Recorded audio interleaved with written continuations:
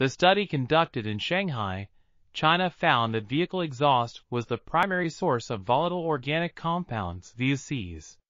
Additionally, the study also revealed that land use had a significant effect on VOC levels.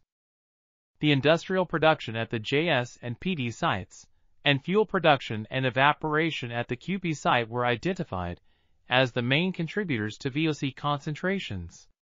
Furthermore, the study also indicated that the OFE values of each land use type were in the order of the JS, 50.89 plus or minus 2.63 ppb, PD, 33.94 plus or minus 1.52 ppb, and QP, 24.26 plus or minus 1.43 ppb sites, with alkenes and aromatics being the predominant contributors.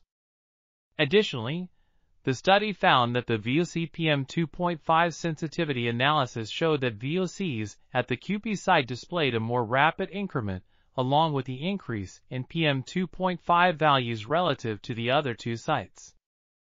This article was authored by Y. Han, T. Wang, R. Li, and others.